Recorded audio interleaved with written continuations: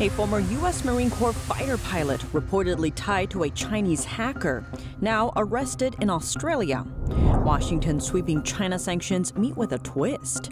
Several major U.S. semiconductor makers are still sending microchips to China. Germany's chancellor visiting China. The trip among the most controversial to the country by a German leader. A $17 billion deal olive branch extended from China to European aircraft giant Airbus. TikTok admitting it shared European user data with workers in China. And Canadian broadcaster CBC closing its bureau in Beijing. That's after trying and failing to get Chinese work permits for its journalists for 2 years.